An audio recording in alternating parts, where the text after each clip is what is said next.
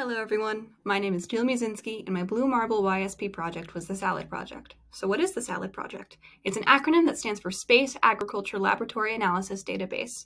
What it actually does is consolidate all papers and experiments concerning space plants into one easy-to-use and accessible platform.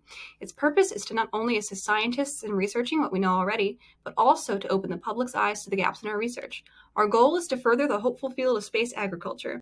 We are also working on the Spacecraft Wiki, which is another form of consolidated information for both earthbound spaceplant enthusiasts and astronauts alike.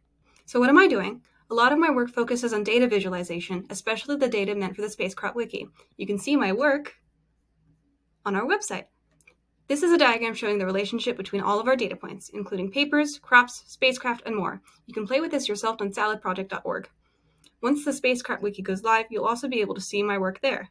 I'm using a website called Kumu, which has our current dataset loaded into it. With this software, I'm able to visualize certain relationships between our data points, as well as gaps within the data, hopefully expressing to potential researchers the need for more experiments in this field.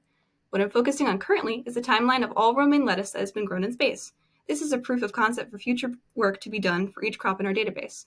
Included here are the first crops to be entirely grown and eaten in space, over here, as well as some extremely important experiments that pioneered the veggie growth chamber on the ISS.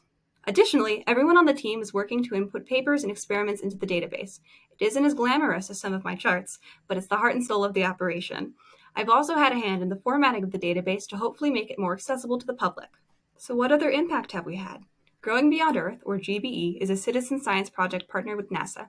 It sends growth chambers that mimic those on the International Space Station to schools around the nation.